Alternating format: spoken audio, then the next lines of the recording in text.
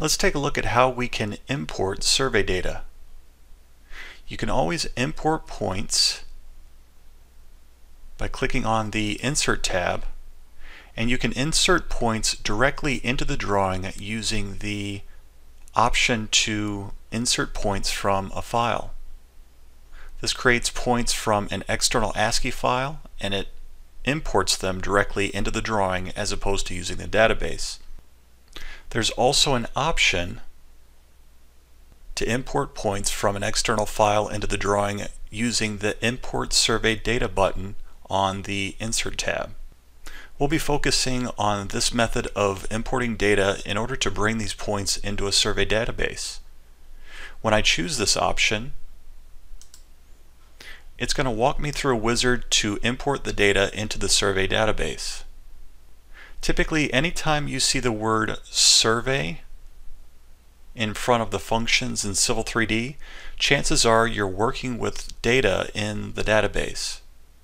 Remember, when we're editing a survey point, we're adjusting values in the survey database, not just the drawing we're in. Let's cancel out of this and create our new local survey database in a different way. Go ahead and click on the Survey tab in your Toolspace palette and right-click on Survey Databases. Click Set Working Folder. Now this will be the directory that will contain our database.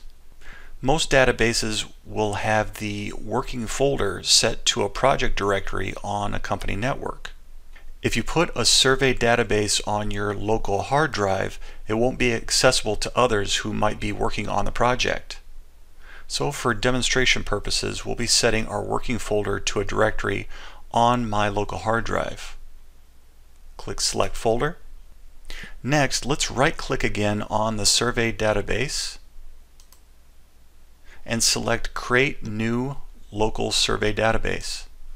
We're going to name this database Civil 3D Example. Click OK.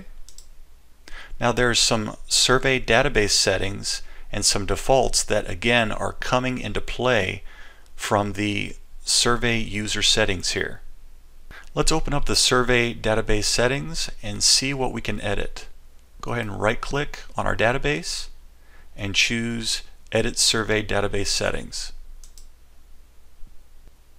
First off, notice that the survey database has its own coordinate zone and system. Remember, we're not working with a drawing, we're working with the database. The database will store everything on its own coordinate system and other values. When we import data, it'll handle the translation for you. So we're going to go ahead and set this coordinate system. Go ahead and click this button. And then our project is in Georgia. So right under Categories, click this drop-down menu and go to USA, Georgia. Now the coordinate system is NAD 83 West Zone to the US foot. So we'll go ahead and select that here.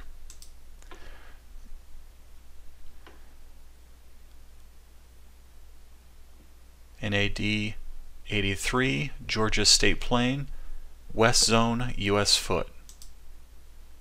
Then I click OK. When I do that, you'll see that the distance is automatically set to US foot, and it's grayed out because it's part of this coordinate system. If you want, you can always leave the coordinate system blank, but make sure that the distance is set to US foot. And again, the translation would be fine. Now there's a few other values and settings that you can set here, and you can choose to create somewhat of a settings template to import or export those settings for future use. I'm going to go ahead and click OK. So now our survey database is created and ready to have data added to it. So let's go ahead and add some simple data. Let's go ahead and right click on our database. We'll open for edit. And then what we want to do is go ahead and click on Import Events, right click, and click Import Survey Data. Now it gives us a little wizard right here. And since we've already set up our database settings, we won't have to go through this particular side of the wizard.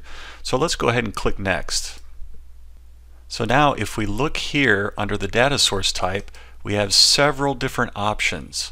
You can even import points that are already within the drawing into the survey database. But we don't necessarily need to do that right now. Let's go ahead and pick point file. And what we're going to do is we're going to pick an external ASCII file and import that into our wizard. And we do that by clicking on the plus. And I've got this survey data just sitting on my desktop right now, so go ahead and click open. It's a text file. Now what Civil 3D will attempt to do is to determine what the point file format is. And right now it has selected easting, northing, and elevation. That's what the ENZ stands for. But that's not exactly the format that this file is in. The file that we're working with is a point number, northing, easting, elevation, and description. So click this option all the way down at the bottom and you can see a preview of what that looks like. So go ahead and click Next. Next, the wizard will ask for the survey networks. We've already created that within our settings, so we'll go ahead and click Next. Lastly, we have our import settings. If we scroll down here, everything appears to be correct. One of the things that I want to do is I want to process the line work during the import. Go ahead and check that box, and it's on the current line work code set of sample, which is correct.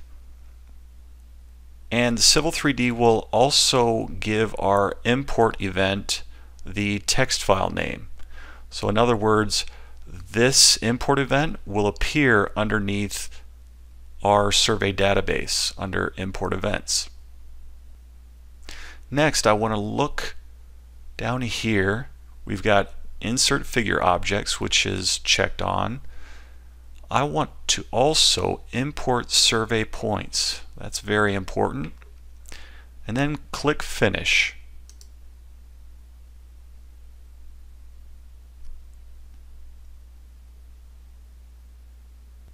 Now you can see the power of that import event.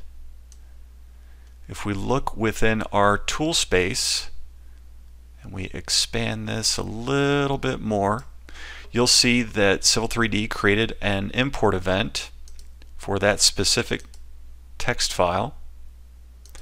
We can look under survey points.